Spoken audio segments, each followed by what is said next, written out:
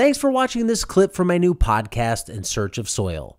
For more great clips and full episodes, check out the links in the description below. At this point in the episode, we're talking a lot about inoculant compost, your specific way of making compost. So I want to introduce people to the idea of the type of compost you make.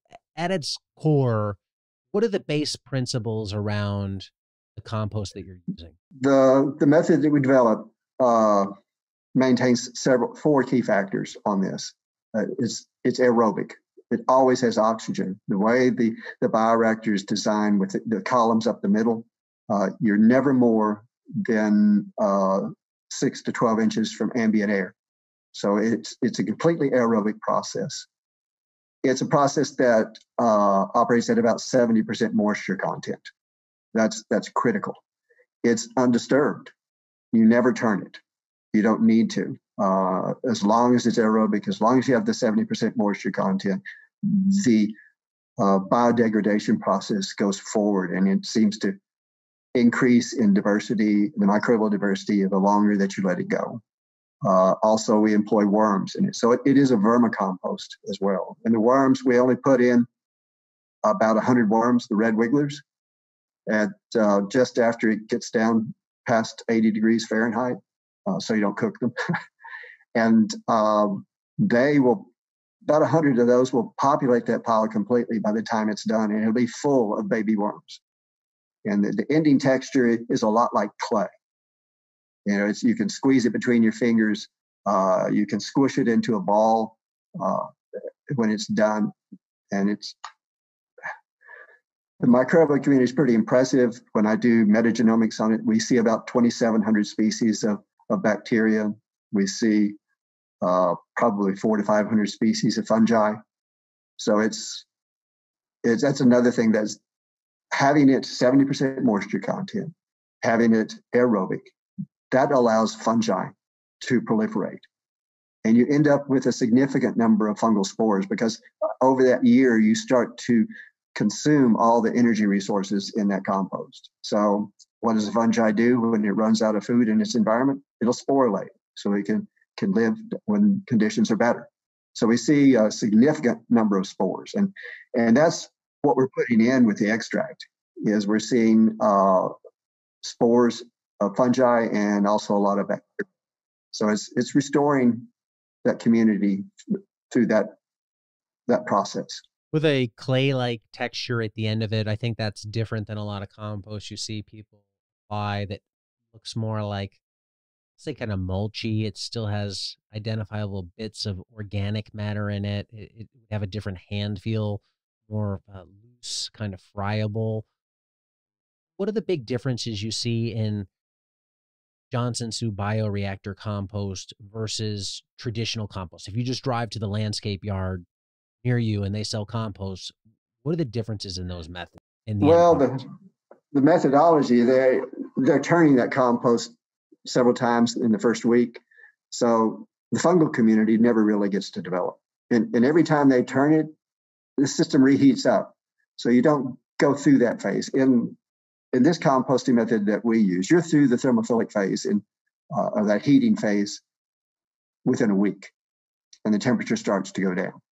And it depends on what you put into it. As far as how high the temperature goes, the more nitrogen you put in there, the higher the temperature will go and the longer it will stay. But normally, the heating phase is 4 to 5 days. After that first week, you're pretty much through, and the temperature will start going down. And this whole system allows that fungal community to dominate. So you don't see that in turned compost, because every time they turn it, they destroy all the fungal hyphae. I mean, you can see this within 24 hours after you fill that bioreactor. In the method that we use, you can go and you can start to pull the organic matter that you put in apart, and you can see all these hyphae, both of the fungi and the actinomycetes, just completely populated the pile. So, you know, the pipes that we put in the middle, I think there's 6 pipes that we put in there. After 24 hours, you can pull those out. I mean, the hyphae from the actinomycetes and the fungi have completely threaded that pile together. So you have a column once you pull those pipe out that doesn't collapse. Now, as it matures, the whole system will start to fold in on itself. You'll end up with something that looks like a very rich, dark chocolate cake at the end. And if you grab it and have any moisture in it, you can squeeze it, and it does just meld together like clay. That's what we're observing in the compost process. I think one of the biggest comments I've seen on the one that I built was a lot of people have suggested, add this to it, add that to it. They're all nitrogen sources, and they're all saying, do this and it'll speed it up. And they're missing the point here that the goal isn't fast results. The goal is the right results. And that just takes time. So if you did try to speed this up by adding fish emulsion or whatever to it, what are you trading off? What are you missing? That's a good question. I tried at the beginning on some other, before we developed this, by trying to add nitrogen to the system to speed it up. It failed. And what I see is, a lot of the resources I use to make these piles are very low in nitrogen. I mean, you're talking leaves, 50 to 60 to 1 or higher. And I saw that the benefit of this, allowing the system to fix its own nitrogen with free-living nitrogen-fixing bacteria, you start to develop those community of microbes that can do that. And I saw there's plenty of nitrogen in the composting process because I see a lot of free-living nitrogen fixers. That community develops very strongly in these composts. I've got the metagenomic data that I can show you. Well, this group right here, they're free-living. And they're a major component of the system. So I think the more you can leave it alone and let nature take its course, it's like a good wine or a good cheese or good bread. All of these, it's a system that you kind of let nature do what she's done for millions of years. And the results seem to show a much better compost. So is this idea that you see a lot out there of 18 days to finish compost, 30 days to finish compost, do you think that's doing more harm than good, where you're adding organic matter to the soil and that will help your soil in the long term, but it's like you're only focusing on half the picture, you're not seeing the whole picture? I think from the research I've seen, if you can allow nature to do it in her time frame, the results are much better.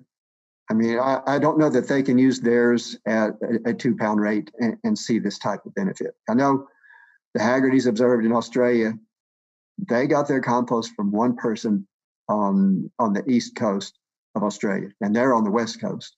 They had it shipped all the way across Australia, which is not a small country. And they thought, well, we'll just use somebody else's compost. And it failed. So I think that's what we're doing an experiment right now to see how consistent these composts made all across the USA, to see how different they are or how similar they are. So that will hopefully answer a few of those questions that we have on it. As I say, there's still a lot we don't know, but what we do know is it's beneficial to plant growth. It can be applied for a cost from 25 to 50 cents an acre if you're a large farmer. It grows great tomatoes just straight. If you're a regular farmer, just doing a garden at home, you can't go wrong with this stuff. It really makes a difference in the way plants grow. Hi, everybody. Thanks for watching. Subscribe here to get the latest from the show. Also, be sure to check out some of the great clips and watch the full interviews right here on In Search of Soil.